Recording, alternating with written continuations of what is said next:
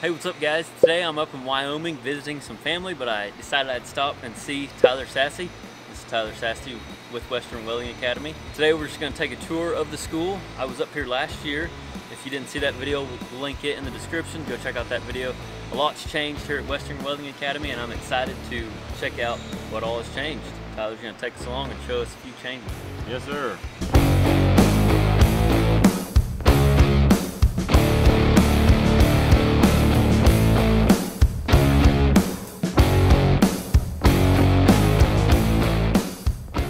If you're watching this video when it goes up, Tyler is actually having a welding competition that we wanted to let you know about. Yeah, so we are having a welding competition here, Western Welding Academy in Gillette, Wyoming.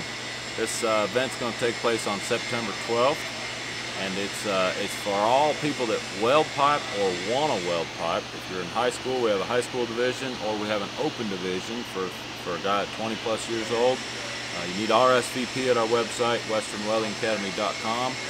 And we'll see you there September 12th. Our students do is generally they come in here and they talk to Lucy, who's at lunch right now, and they handle their financial aid portion of their tuition with Stephanie.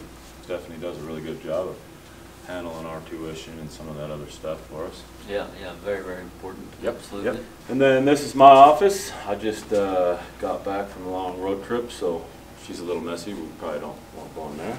I'll bring you out here and meet the team. All right.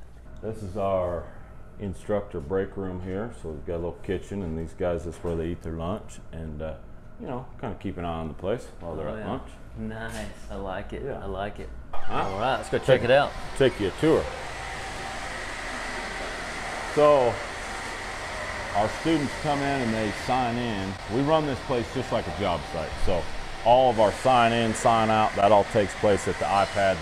They've got a specialized code that they got to put in. Actually takes a picture of them, just like a time clock. That when they sign in, that tracks their time on whichever phase that they're working on in their curriculum. Gotcha, So gotcha. we've set our curriculum up just like a job site. It's got man hour and it has a daily feedback metric. Really sets them up for success. They know whether they're ahead or behind every day. And I've got some other stuff to show you. Yeah, this place has come a long ways. Yeah. A long way. Yeah. Some of our bigger pipes, some of our 16-inch and 12-inch setup here, 8-inch. Okay, so this is set up to mostly learn how to run a bevel machine? They don't do no welding over here necessarily? No welding necessarily. I mean, we do show them how to run, the Sawyer clamps, and we do some cutting off some of these joints of pipe here. We cut a lot of our bigger coupons. We've got this big bevel machine here, and then we also have a motorized crawler. As you can see, we've got a big shipment of rod come in. We run a first shift and a second shift now, and we'll run through about 150 pounds of rod a day. It's good though. Yeah. That's where the experience is, right. You know what I mean? In that hood time. That's right. This is our consumables rack here. So all of our test coupons and our testing rod, this is for testing rod only. Yep. Not to be cross-contaminated with any other rod.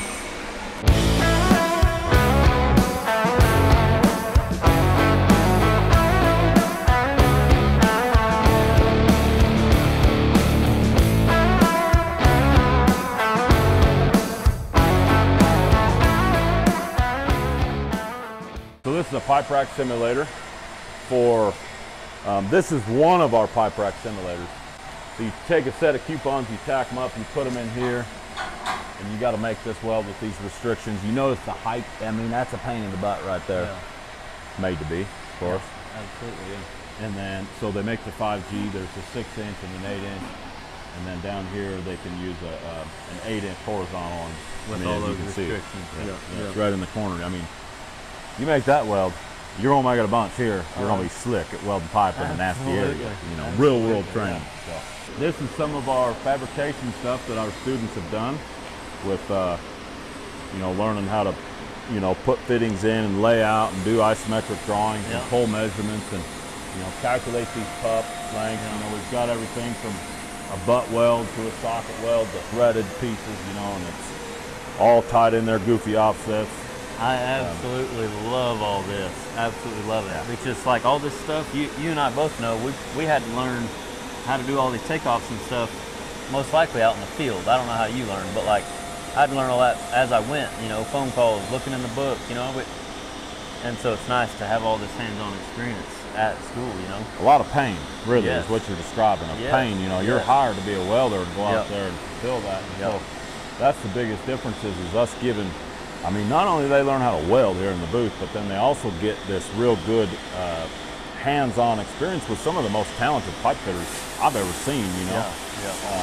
We show them how to draw isometric drawings, you know, pull the measurements, lay it out, use a laser, plumb bob. So many welders are real good welders, but they don't feel confident in fabricating, and that's what's going to keep you in a job. You know what I mean? Like, I was told that a long time ago, working in a tank farm by an old man. He said, you learn how to fabricate? He said, you're going to be the last one on the job, and this right here is where it's at. That's nice. You can see it's Nate's Heartbreaker. Nice. And you get a really, really slick weld. We cut that thing apart and we put it and we test it to the, you know, AWS standards, and we bend it on that radius, which is, you know, in accordance with Section 9 of B31.1 Power Piping Code. So, and there's been a few hearts that have been broken here. Oh, I bet. That's part of it, though. the old iron horse. That's right. The old iron horse. We've got our coupon cutter. He's a master coupon cutter here. His name's Kristen. Does a slam up job. Good deal, yeah. He cuts all the welds out and rebevels the coupons. He works on everything from 8-inch to 2-inch carbon steel, stainless steel. This little window as a student, you know, you got your coupons, you come up, you set it down, you tell him what you need, and he gets you what you need off the shelf. You can see, I mean, it gives a perfect machine bevel. So when we're teaching the fundamentals of the pipe welding, we want them to do it on perfection. So the only thing that's holding them back is their own ability or lack thereof. We do like a flame cut, a hand ground bevel, and that's pretty powerful because that's like real world field experience. But we want to put the fundamentals in them first, especially when you're practicing for that TIG welding. I mean, it don't take nothing to clean that thing up a little bit in your welding. Allows you to have way more hood time when you can walk to that window, get you a set of nipples and go to work. Goes down,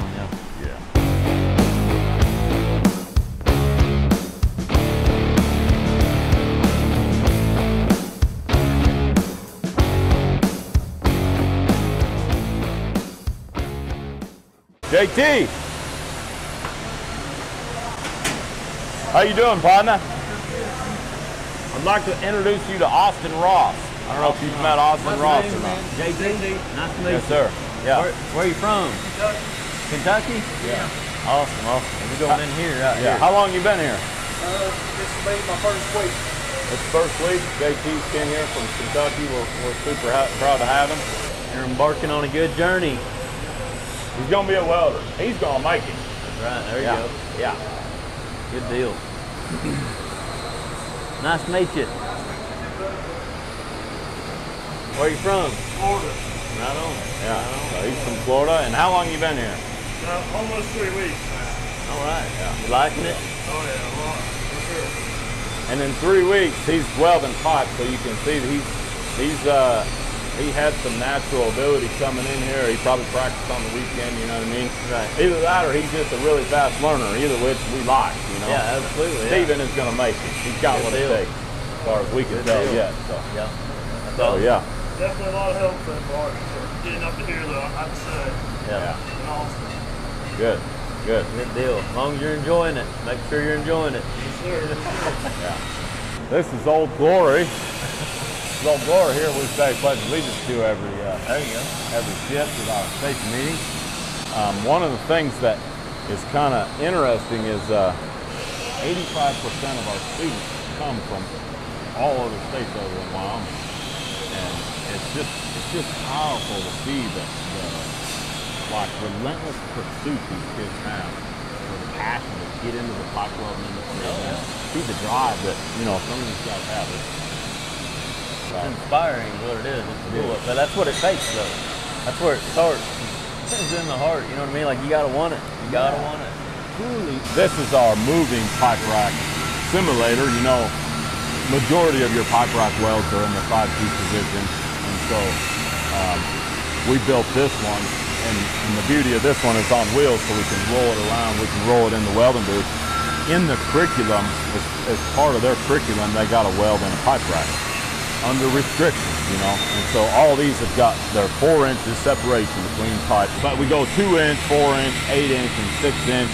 You've got restrictions. This one's a little bit lower so that it has the student crawls up underneath, and you know, they get this bottom side and then they got to reach up over or crawl on top and weld the top side. Yeah. You know, so they TIG weld in this thing and they stick weld. You can see there's a couple examples. Kyle's got himself some coupons. Kyle, where are you from? New York. All right. From New York. Okay. How long you been here? Huh? Nice. You liking it? Yeah. Good deal. Yeah. Kyle's got a great attitude, goes up every day, burns that rod. I mean, he's really putting in the effort. So That's the difference, is that attitude. That's good. Good attitude goes a long way. Yep. Yeah. Good deal. well, keep it up, buddy. Awesome. You're doing great. Nice. Alex is almost ready to graduate and go to work. Where are you from? Carson City, Nevada. Carson Right. City, Nevada. Right on. Nice. How old are you, Alex? 19. He's doing good. He's doing really good. This is our inspection table. As they bring their welds up for inspection, they'll inspect these welds and look at them and pull measurements off of them, critique them, you know. Yeah, yeah.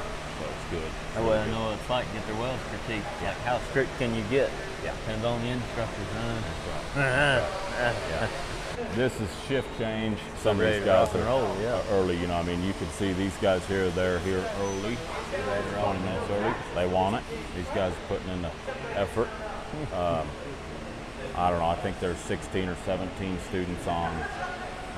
This is second shift. So first shift will be wrapping up, cleaning their boots, and rolling out of there. Colby Awesome. Alvin. Nice to meet you. Colby's from Springtown, Texas. Okay. Graduated today. That's exciting. That's We need real to exciting. Take some pictures with him. Get to Yes, rock and we roll. do. Ready? Yep. Yeah. Colby has a job lined up, embarking on his new journey. Yeah, shoot, yeah. See him off. That's real exciting. You're gonna love to getting that real world experience. You know what I mean? That's freaking awesome. Yeah. Take some pictures with him, yeah. And then we can send him off. Like his dad's, they got his apartment loaded up. Like they're ready to go. So, yeah, if we can get that done and let him go, yeah, that'd be good. Chomping at the bit. Yeah, absolutely. Yes. Yeah. Ready to make fire for a living. I want to introduce you Samantha Caldwell from Gillette, Wyoming. Samantha, awesome. Nice to meet you. She's a welder. Right on. I want to show you her first weld on pipe.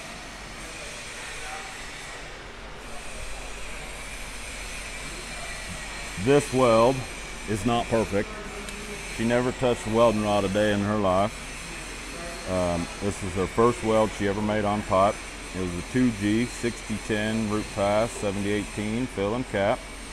And I mean, don't get me wrong, this thing ain't perfect, But for the first time, come on. bright future. Stay with me, bright future. Hey, that's awesome.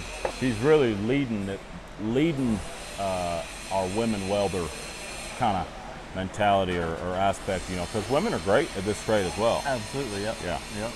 So I think Sam was one of our first. She was the second female student we've had, and she's setting a pretty high bar for the rest of them. Yeah. Let me just say that.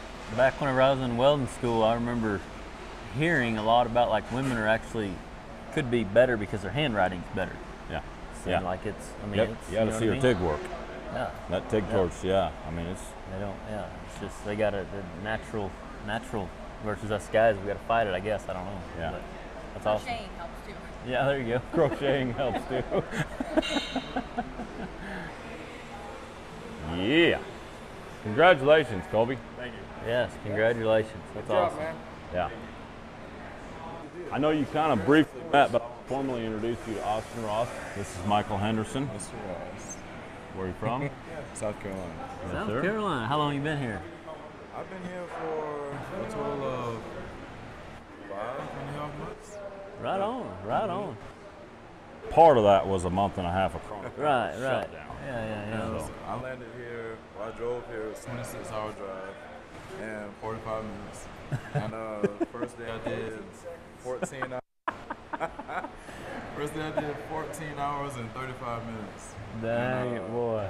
I finally got here. I got here around 12. Is it 12:40? Yeah. Come rolling in. Michael Henderson been talking to him for weeks. I'm ready to weld. You know? Yeah. Let me in there, knocking down the door. Yeah. And then like 2 days later, boom, state shuts us down on coronavirus. Yeah, dang. What did you do with your downtime? Because was it just a couple weeks y'all were down? 6. No kidding. 6. God dang. Anyway, what'd you do with your time? Did you? I mean, For the time, we had pipe welding class online. oh, okay. I did that, and Shoot, I didn't know what I was going to be in for. Yeah, So I yeah. was just trying to prepare. Yeah, took advantage of the time doing it, learning something though. That's where it's at. Yep. And what delayed my departure coming here, I actually got robbed.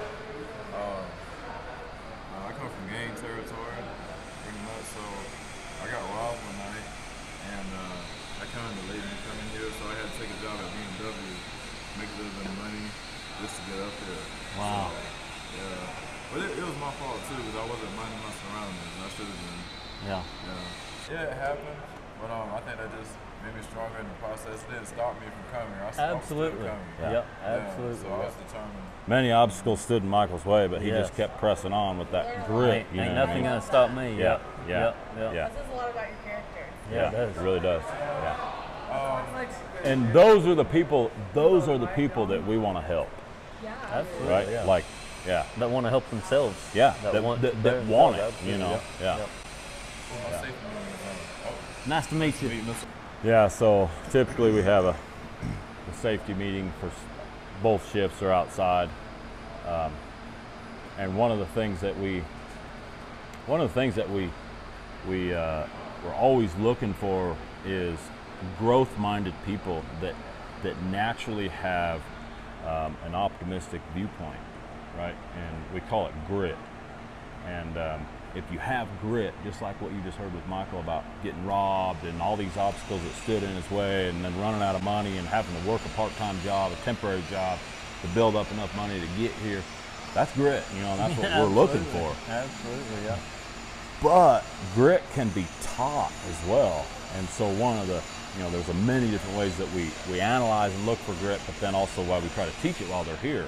In our safety meetings, one of the things that we do is we ask them to bring a positive thought or a positive, something positive, right? Something as simple as, I'm just happy to be alive today, or I got this, I'm gonna make this, or bring some kind of positivity to the safety meeting, and it helps everybody, right? If we all remain in that optimistic, growth-minded, you can be anybody you want to be as long as you're willing to keep showing up and learn something new every day. It's powerful, it really is. You have no idea how much I love that. Yeah. Absolutely love that. It's powerful. I mean, it really is. For real though, like the morale that creates. Yeah. The morale is everything. Yeah. In work, we've worked jobs where you enjoyed your trade, I'm sure, but you've worked jobs where you felt this big, or like, God, I don't like this job because of X, Y, Z. The morale is everything. Yeah. You're a product of your surroundings, and if your surroundings of the initial foundation of your career was this real solid, optimistic team environment, golly, that's powerful for what that'll do for you the rest of your career. And everybody that you meet and touch from there on, you throw a rock in a pond and the ripple effect, right? We've talked about the ripple effect and how powerful it is. Yep. Just that foundational optimism that it is possible to have that. That's where I came from. It's possible to have that, Yeah. Well, I'm a high school dropout, right? Oh, you really? I didn't know that. Yeah. Yeah. What grade or whatever? I got a 9th grade education. No way. Are you serious? Yeah. You're not just saying that? That's serious. Yeah. I did not know that. Yeah. Huh. Yeah. I have a 9th grade education, and and not that I'm like some epitome of success or anything, but really that optimistic, growth-minded grit, keep showing up, keep providing, relentlessly providing values. That's actually one of our core values here is to continually, relentlessly provide value, and keep showing up, keep doing that. The sky's the limit if you're willing to learn something new every day, and so and keep adding value. Yeah, that's huge too. Yeah. All right, I appreciate the tour, Tyler. This place is looking good, nice and fluent. I love it. I love where it's going. It's a crazy times right now. How has the coronavirus affected what's going on here at your school? Yeah, that's a good question. We actually hear that a lot, you know, and you know, these are strange times we're living in, but you know, in every cloud there's a silver lining. I will say that you know, coronavirus has affected so many different industries, but the essential worker, he keeps showing up every day. He keeps providing value. As far as how it's affected us here at Western Welding Academy, honestly, it's been great. In the sense of our student intake process.